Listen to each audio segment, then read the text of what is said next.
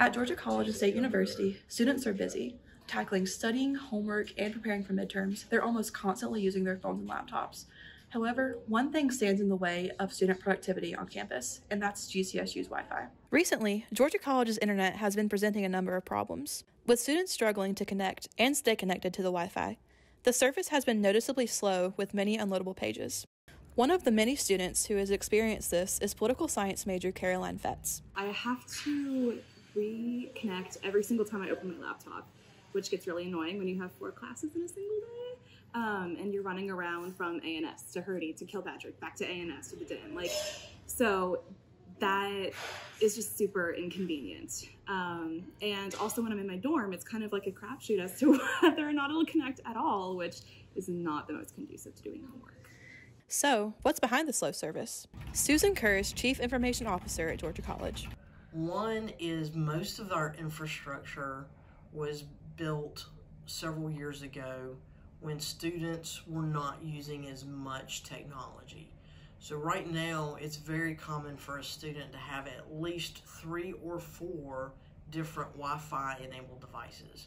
You have your phone, you have maybe a laptop or an iPad or a Chromebook or a Samsung tablet, something like that. You've got maybe a watch that connects to the Wi-Fi. So you've got all of these different devices that are now trying to connect to an infrastructure that was really only made for maybe one thing to connect. Kerr says in addition to students overloading the Wi-Fi with too many devices, there was a major bug in the software that's used by the Wi-Fi, which has slowed it down significantly. She says the university is now trying to fix this problem. GCSU also has other plans to increase Wi-Fi connectivity and is already implementing some of them.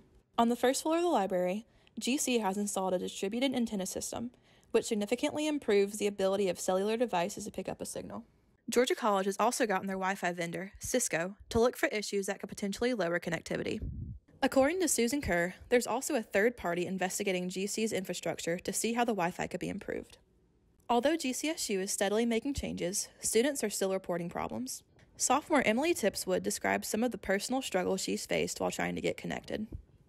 Recently, within the past couple of weeks, in order to connect to the Wi-Fi, I've had to restart my laptop, even though it works, connecting to Wi-Fi where I live. And also I have to use my hotspot a lot just because the Wi-Fi doesn't work. Although these problems are a common theme among students, they should be hoping for better connectivity within the next few months with Georgia College's plans for improvement. Reporting for GC360, this is Gracie Howard.